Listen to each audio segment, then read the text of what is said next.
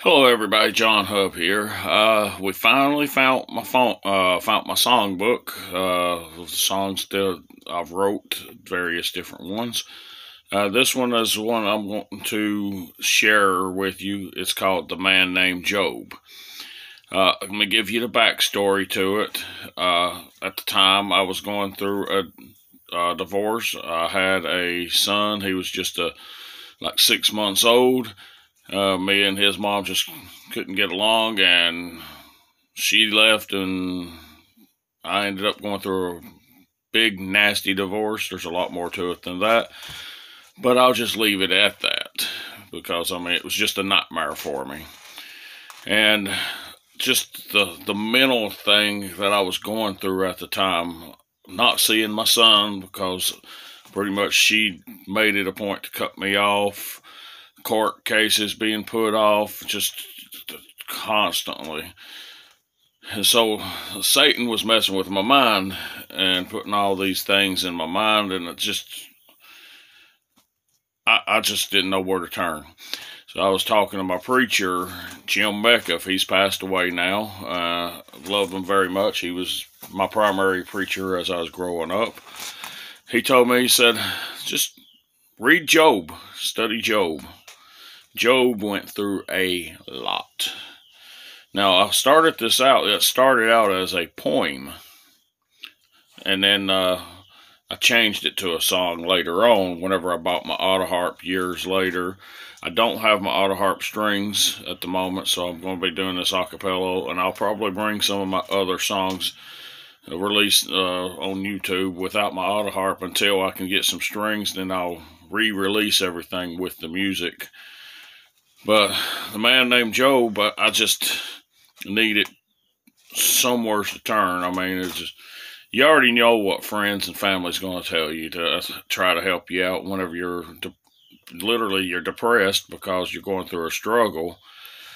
And I wrote this. Now, the poem, I do have it wrote in this. I had to change one of the words because of how the world is. In Old English, donkey says ass.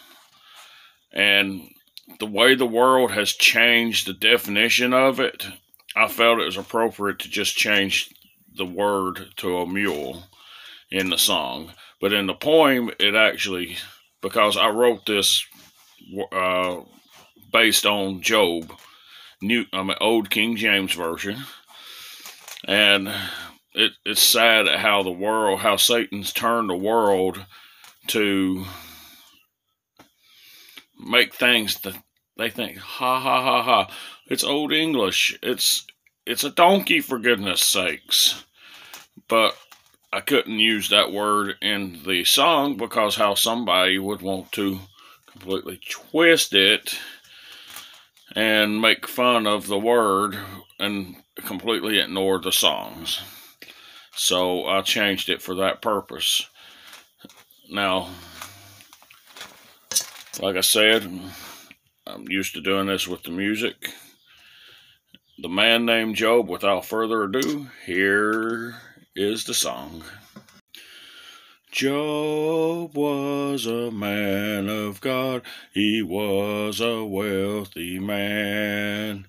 He had 7 sons and 3 daughters, 7,000 sheep and 3,000 camels, 500 oxen and mules, and a great household.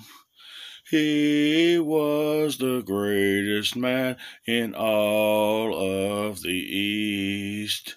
But Satan tried Job with all he could. Job got very sick, and his kids and flock had died. His wife said, curse God and to die.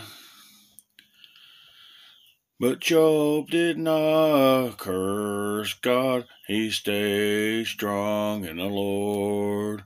And God never let Job bear more than he could. In the end, Job died with his wives and friends' respect. The Lord blessed him with far more than he had lost. The Lord would never let you bear no more than you can stand. It may seem you are at the end of your rope, but keep your faith in the Lord, and you will come out too.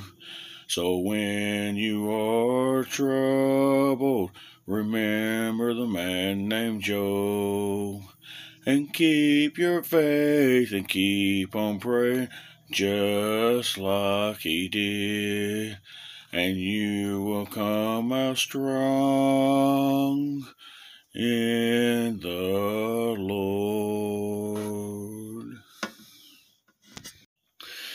And that is The Man Named Job. I wrote that back in 2001 sometime. Can't tell you what month it was. I didn't write what month. I hope you enjoyed it. Just remember, Job, he went through a hard time, but remember this: Satan had to ask God's permission what he could do to Job.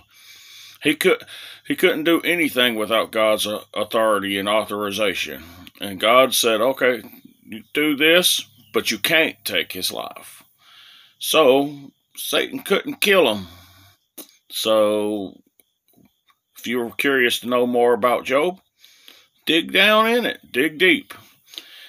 It shows how somebody can go through the worst of the worst of the worst struggles.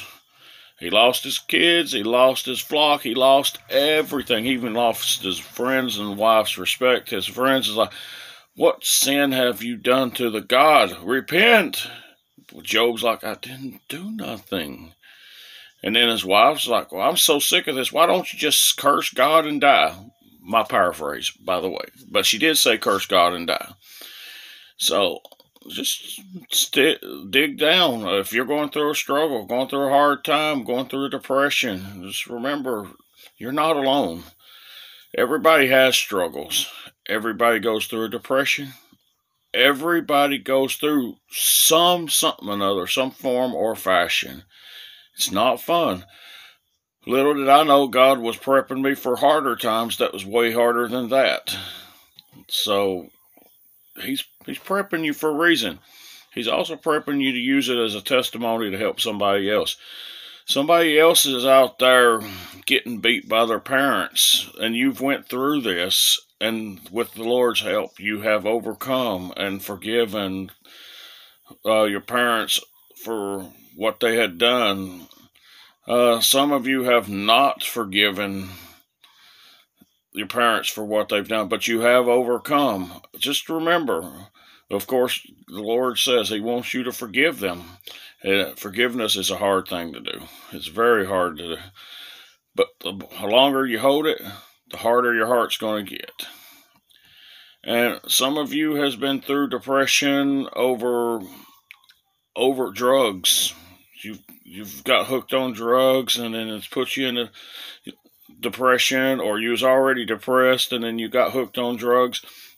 Somebody out there can relate to you. You just got to reach out. And some of you are just flat out depressed and don't even know why. And that's Satan. Satan's planting things. God's got all these people out there for you. And they're out there. You just have to reach out. You have to pray to the Lord. You have to study the Word. And you have to reach out. Talk to somebody. Me, during this time of an event, yeah, I had friends and families I could talk to. But I ended up reaching to Match.com, of all places, just to meet somebody that wasn't even close to me. This was before social media is what it is today. This is when Match.com was getting started 21 years ago. I mean, it was already started, but it was really just getting started. I met my wife through that. Me and her talked for 11 months, but she was my go-to person that didn't know me, that God put in my life. And it's just, that's a whole different story for a whole long message.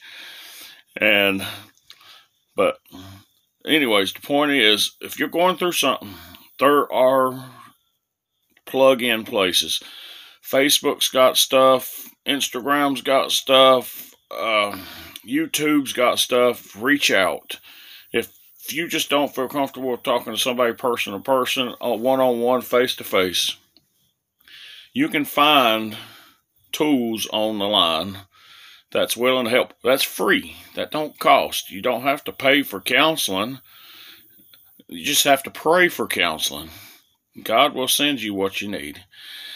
With that being said, you have yourself an awesome day, wonderful day. God bless you. Now I'm going to go back to cleaning my building up, but thank the Lord I found my song book. Well, this is one song. I had to take it out because I couldn't prop it up. Anyways, I'm signing off. God bless you. If you like what you see in here, be sure and hit that subscribe button and hit that bell to get notifications whenever I have new videos coming out. Also, leave me a comment. I love reading comments. I'll respond back the best that I can. Leave me a comment what you think. Share it with others. Hey, if you enjoyed this video, somebody else out there is going to enjoy it too. So be sure and share it. Everybody have a blessed day.